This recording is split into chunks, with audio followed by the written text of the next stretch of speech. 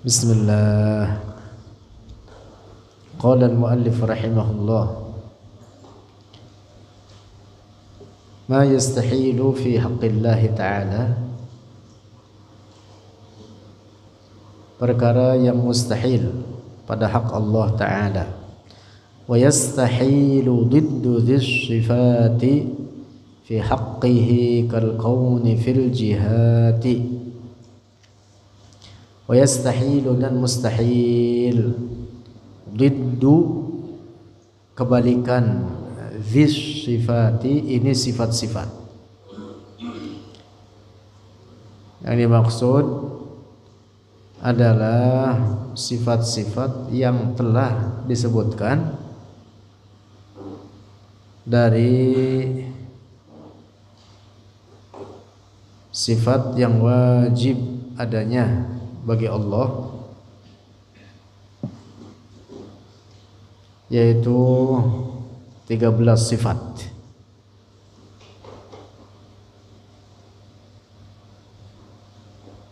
Yang sifat-sifat tersebut wajib diketahui oleh setiap orang mukallaf. Sebagian ulama menyebutkan 20 sifat dengan penambahan sifat ma'nawiyah.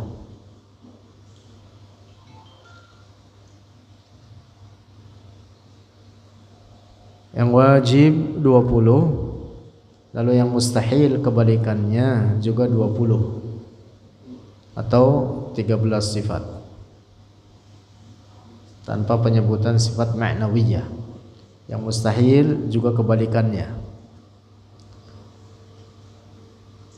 Fi haqqihi, pada hak Allah Ta'ala, mustahil pada hak Allah Ta'ala kebalikan daripada sifat-sifat yang wajib tersebut.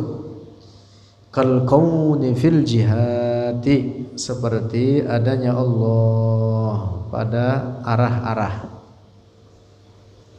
atau pada beberapa arah. Nah, ini bait syair, kalian hafalkan. Di dalamnya penjelasan Allah ada tanpa tempat dan tanpa arah. Wa wajibun i'tiqaduh, wajibun dan wajib i'tiqaduh, keyakinan, annahu, sesungguhnya dia Allah, yastahilu, itu mustahil atas Allah azza wa jalla aqlan wa syara'an, secara akal dan secara syara'. Diddu aittisafuhu, artinya bersifat oleh Allah, bimuqabili, dengan kebalikan, wa naqidhi dhis sifati, dan lawan ini sifat-sifat as-sabiqati dzikri, yang telah terdahulu penyebutannya, al-wajibati, yang wajib. Itu sifat-sifat lahu bagi Allah Ta'ala ijma'an, secara ijma'. Wahiyya, dan dia as-sifat al-wajibat lahu Ta'ala 13 sifatan, 13 sifat. Takarrara isbatuha, takarrara, yang telah berulang, isbatuha, oleh ketetapannya sifat-sifat, fin nususi syar'iyyati, dalam nas-nas syara'. Yang dimaksud baik dalam Al-Quran maupun dalam hadis-hadis Rasulullah. Wa qad dallalna, dan telah menunjukkan oleh kami, alaiha, atasnya, sifat 13 yang qablu, dari apa yang telah terdahulu. Sudah dijelaskan terkait dengan sifat ini pada bait-bait. Wajibun lahul wujud wal qidam kadza baqa'un la yushabu bil adam, dan seterusnya. Selesai penyebutannya. Fayastahilu, maka mustahil fi haqqihi, pada hak Allah Ta'ala, al-musyabahatu, menyerupai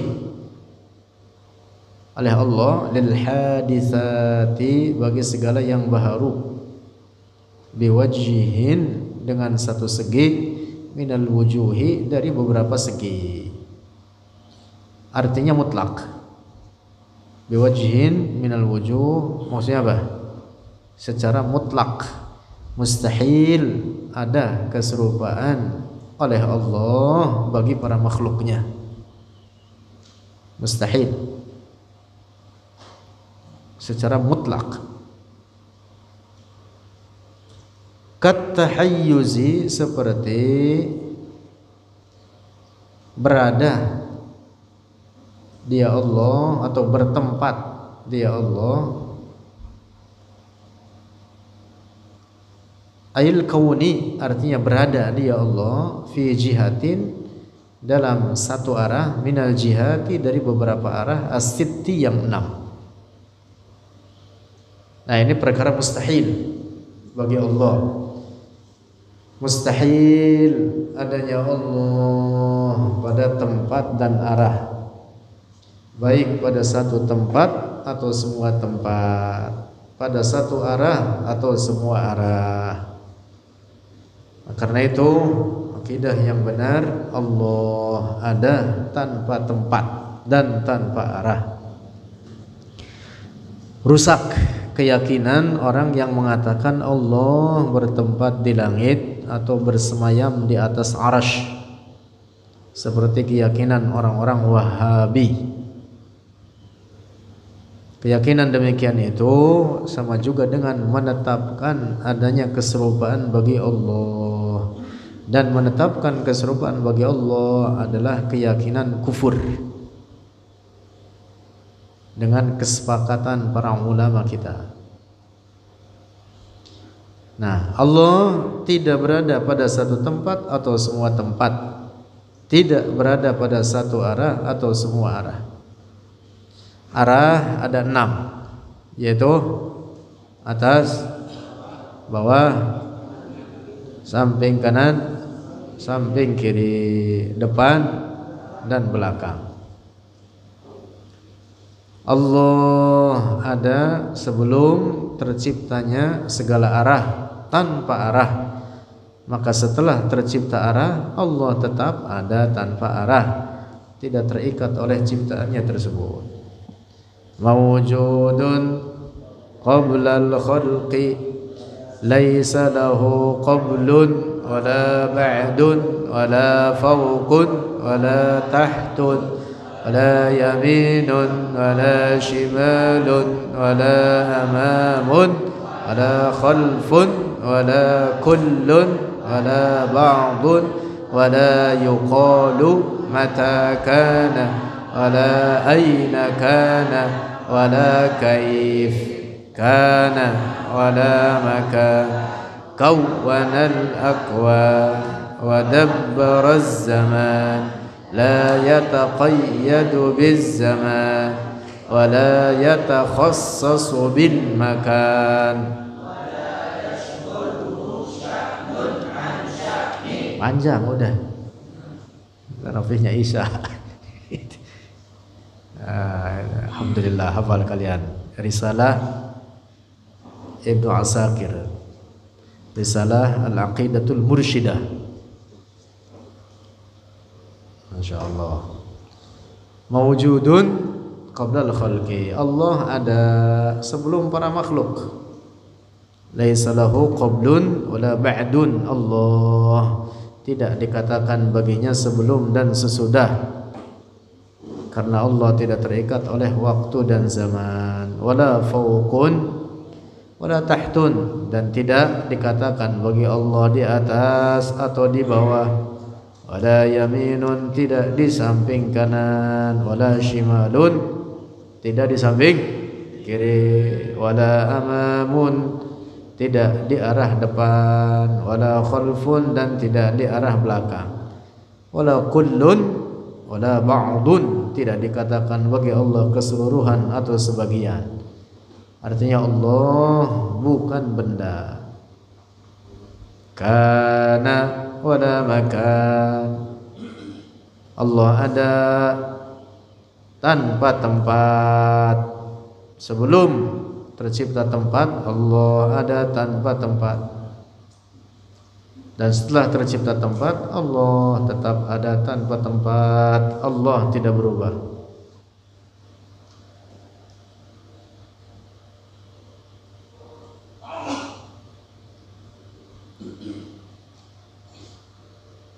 Lanjut.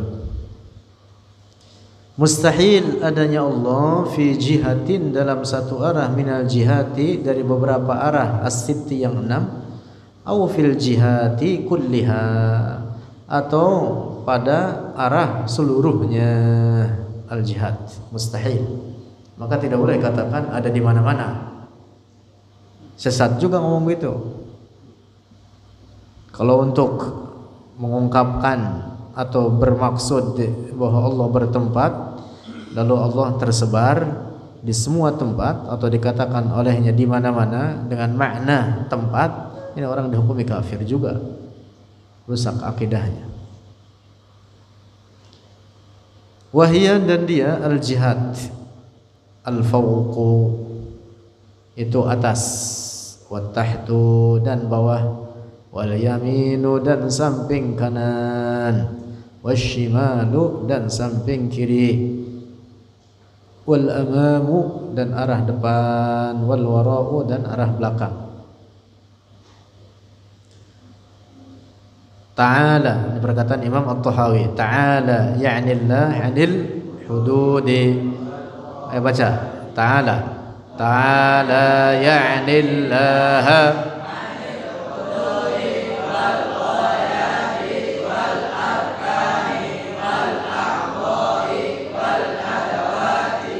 la tahwihil jihatus sittu kasairil mubtada'at.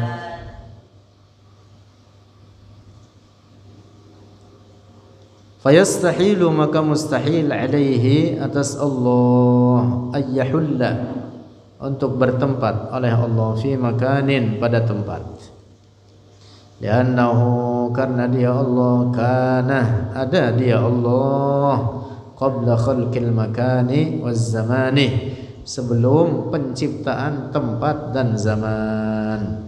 Walam yazal dan senantiasa dia Allah ba'da dzalika setelah itu khalqil makan waz zaman kama kana sebagaimana ada dia Allah azalan secara azali, yaitu tanpa tempat. Setelah menciptakan tempat, Allah tetap ada tanpa tempat, tidak berubah. Karena berubah itu menunjukkan kebaharuan. Mustahil Allah berubah. Sedikit catatan penting. Azali bagi Allah artinya apa? La bidayata liwujudihi. Ada tanpa permulaan. Nah karena itu azal itu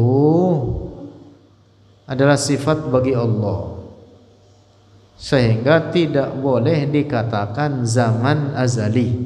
Nah gitu. Ada sebagian ungkapan bahkan oleh beberapa ustadz dikatakan gitu, pada zaman azali. Nah, salah. Azali itu bukan zaman. Azali bagi Allah itu maknanya la bidayata liwujudihi. Sifat bagi Allah, Allahu azaliyun qadimun awwalun, maknanya sama. Al-awwal, al-qadim, al-azali, yaitu alladzi la bidayata liwujudihi, yang tidak ada permulaan bagi wujudnya. Jadi azali bagi Allah bukan zamaniyun, bukan zamani, bukan secara zaman. Karena zaman itu waktu, zaman dan waktu itu ciptaan Allah. Allah tidak terikat oleh waktu dan zaman. Allah ada tanpa tempat dan tanpa arah. Lanjut. Li'annahu, karena sesungguhnya dia Allah la yahtaju, tidak membutuhkan oleh Allah ila syai'in, kepada sesuatu min khalqihi, dari ciptaannya, wala yalhaquhu, dan tidak mendapati hu, akan Allah, taghayyurun, oleh perubahan. Fa'ilnya itu taghayyur, fa'il. La yalhaquhu, tidak mendapati hu, akan Allah, taghayyurun, oleh perubahan. Wala tatawwurun, atau perkembangan, au tabaddulun, atau pergantian.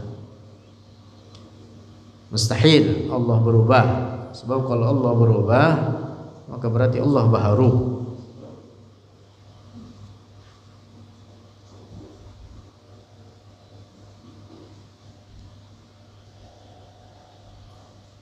Mustahil Allah berkembang, berganti, atau berubah dari satu keadaan kepada keadaan yang lain.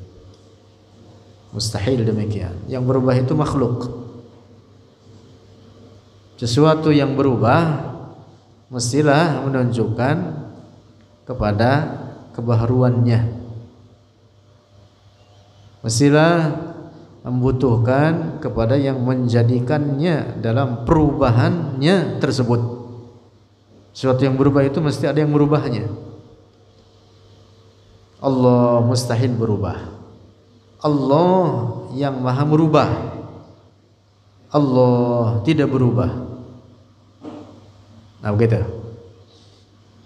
Ini berlaku bagi seluruh sifat-sifat Allah, termasuk iradahnya atau masyiah Allah, kehendaknya. Kehendak Allah tidak berubah. Ingat-ingat ini, jangan sampai salah faham. Berlaku bagi seluruh sifat-sifat Allah, tidak berubah, tidak berganti, tidak berkembang, tidak berkurang, tidak bertambah. Tidak boleh diyakini bahwa kehendak Allah berubah sehingga dikatakan, dan ini kata-kata menyesatkan, mengatakan apa? Doa dapat merubah kehendak Allah. Na'udzubillah. Nggak boleh katakan begitu itu. Ada sebagian orang mengatakan sedekah maka Allah akan merubah kehendaknya. Bersedekahlah engkau. Na'udzubillah. Bagaimana dengan sedekah Allah berubah pada kehendaknya? Kalau begitu Allah diatur oleh sedekah kita namanya. Mustahil demikian itu. Nah, ingat-ingat ini bait 43, hafalkan. Walaupun satu bait lumayan. Karena apa?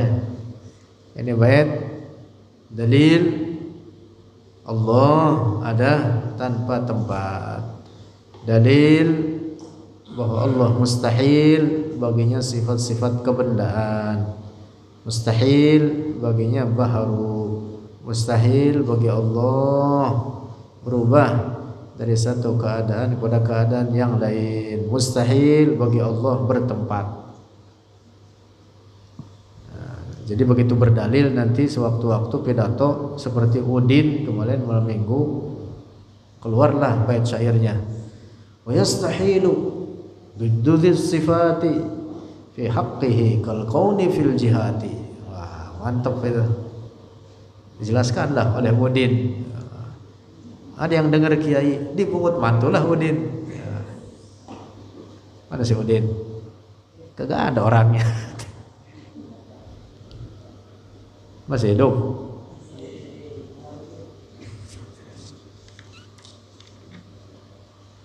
Irul, yang ceramah Irul kemarin. Waduh, muhadharah Irul. Belajar ceramah tauhid, sampaikan nanti di masyarakat. Kalau perlu naik bis, ceramah di bis. Allah ada tanpa tempat dan tanpa arah. Lanjut. Ma yajuzu fi haqqillahi ta'ala, perkara yang boleh pada hak Allah Ta'ala. Jadi kajian tauhid itu menyangkut 3 perkara ini saja. Perkara wajib, perkara mustahil, dan perkara jaiz pada hak Allah dan pada hak para rasul. Udah itu. Kajian secara global ilmu tauhid menyangkut 3 perkara ini. Wajib akli, mustahil akli, dan jaiz akli. Dari segi pembahasan akalnya. Nah, tentu nanti juga ada wajib syar'i, mustahil syar'i, dan jaiz syar'i.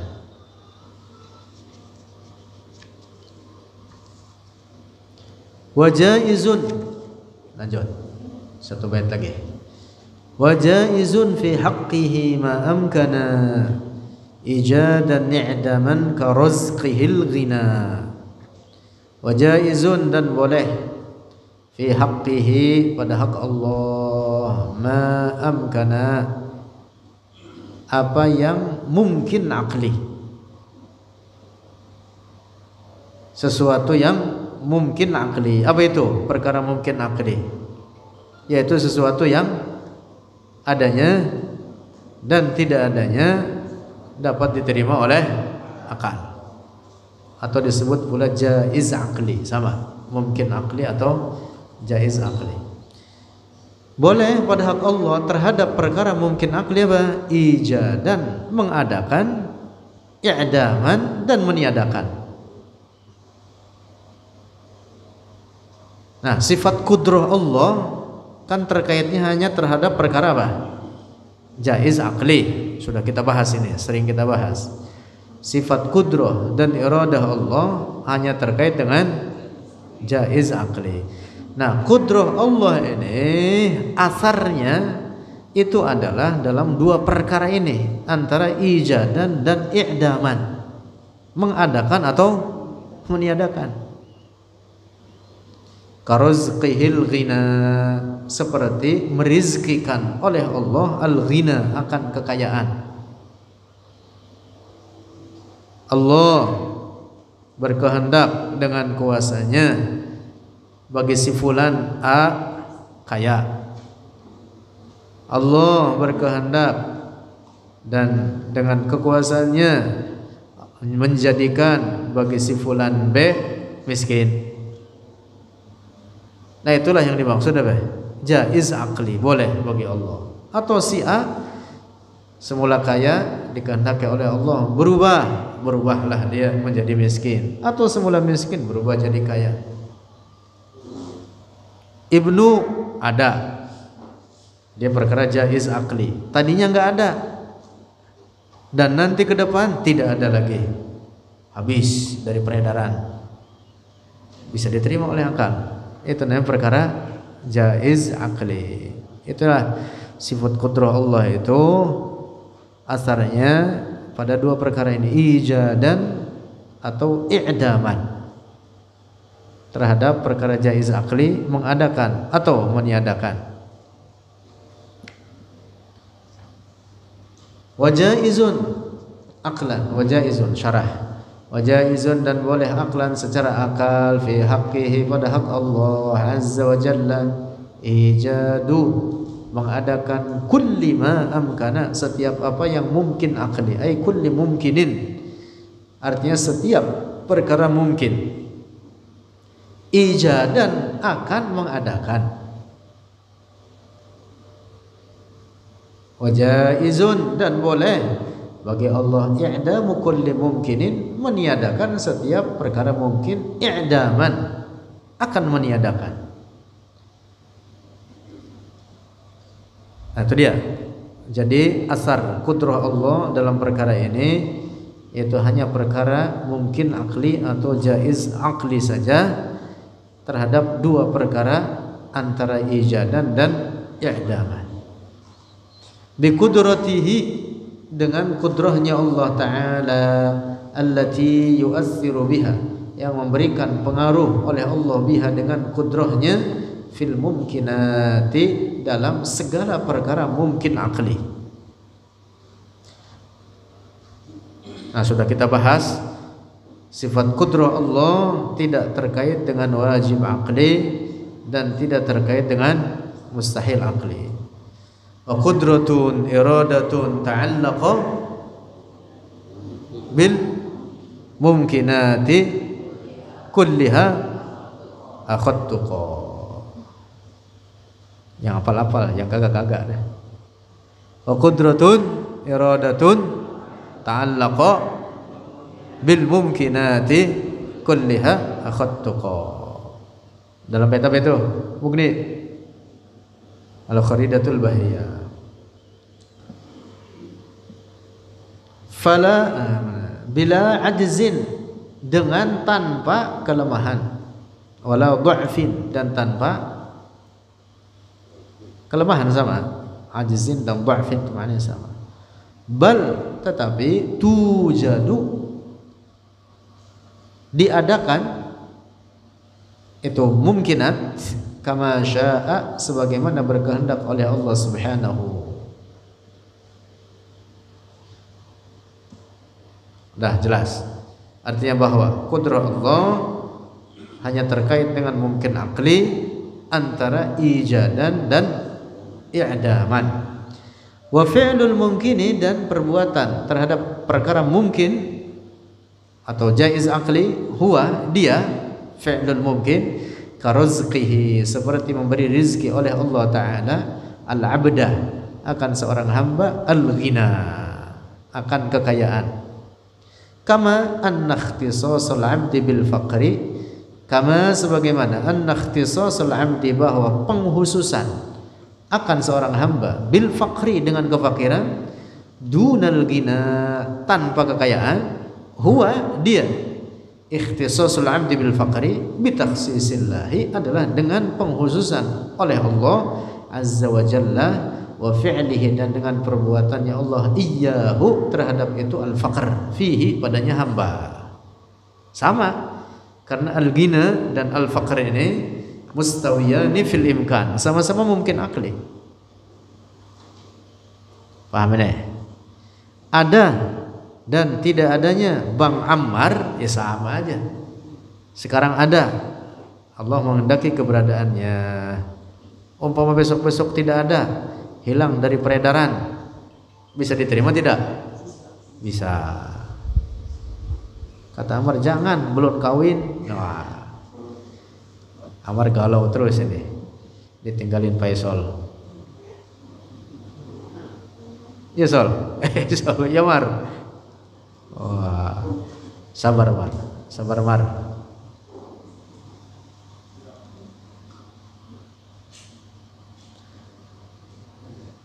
Faisal kagak ngaji-ngaji dah tuh, ngurusin bininya mulu.